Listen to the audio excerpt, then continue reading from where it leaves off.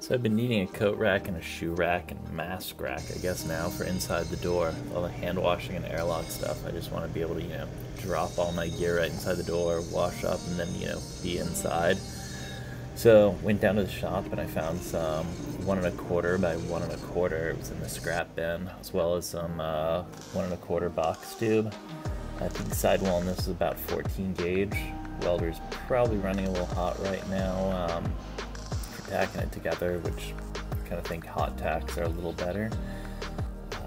Decided to just put together a little box frame like this, a couple little spreaders at the top, and basically just a simple box frame. Making sure here to grind down the tacks before I flip it over, otherwise they're going to sit proud and make it sort of bowed out when you clamp it to the table on the other side. Never ever set your grinder upright.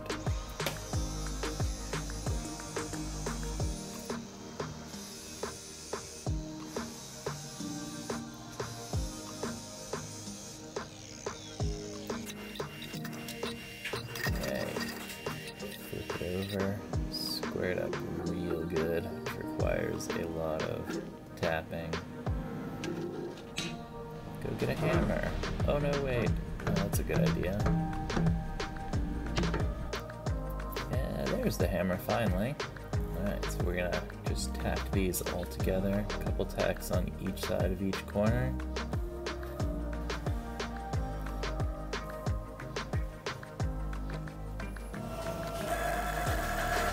Now we're laying great big caterpillars across the joints. All these welds are going to be ground down and sanded flush, so having the welder set up just a tiny bit cold helps it sit proud and prevent undercut on the weld edges.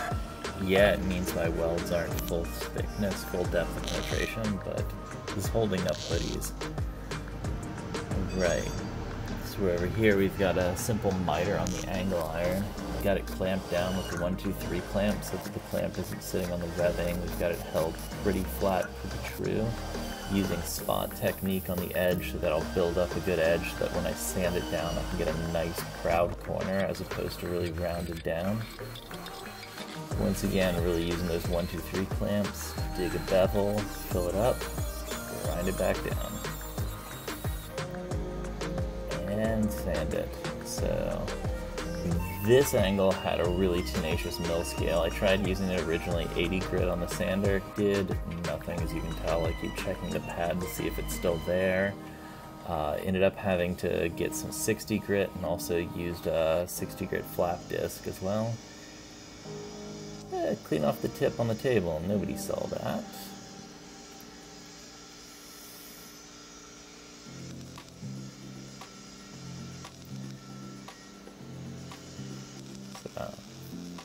Putting it together in 3 dimensions now. I've got the clamps for the angle iron built up, holding it pretty square, but this is the first couple welds and tacks, so it's not totally true in terms of the back being 90 degrees to the sides.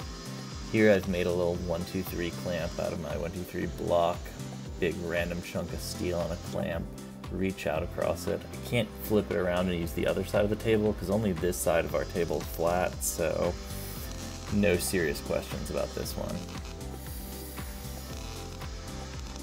And boy, that's welding like crap. Maybe I should think about cleaning the tip.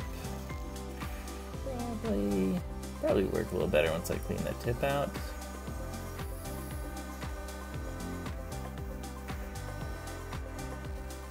There we go. There's a weld.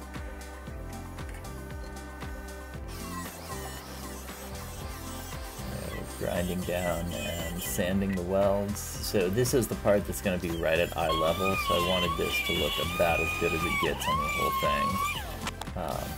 Not that I'm cheating, but always make the part that you look at look the best.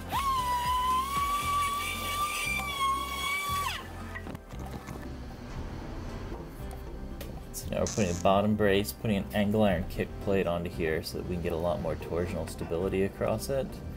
Right now I think I'm tack welding that clamp to the metal, which is, yeah, that's a good plan.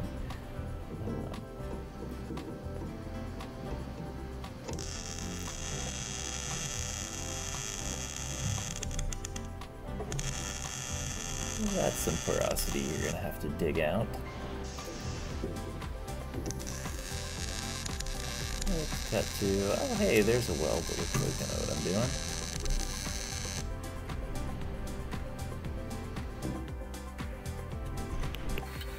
Alright, so before I put in the final brace, I really need to square it up into the 3 dimensions, so lots of tapping, lots of adjusting.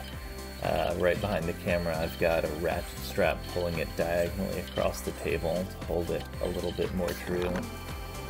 Tack, adjust, a little bit of false work involved.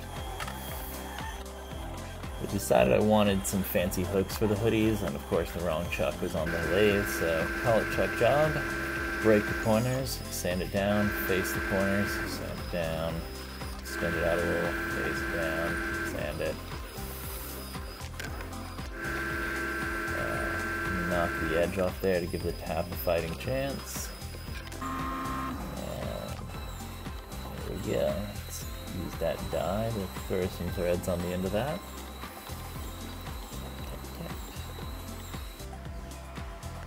Bust out the oxyacetylene rig and put some heat on those so that I can bend the hooks down.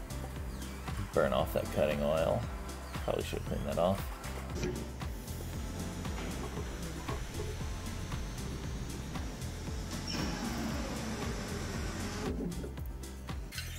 And bleed out the oxyacetylene rig safely because you're not a jerk. I really decided that I was going to just notch the back of these sides so that it would sit flat. And we're in dead tree carcass time. I'm going to be joining these 2 pieces together, so just matching the 2 chunks together and not really, measuring at this point.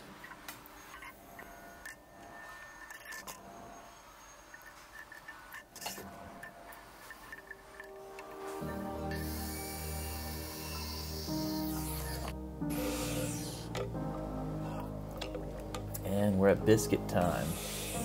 Making a couple quick biscuits going. Put a bunch of glue on them.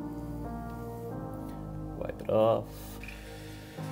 Clamp it down. Forget to film linseed oiling the wood. Now we're linseed oiling the metal. Put a nice good coat of oil on there.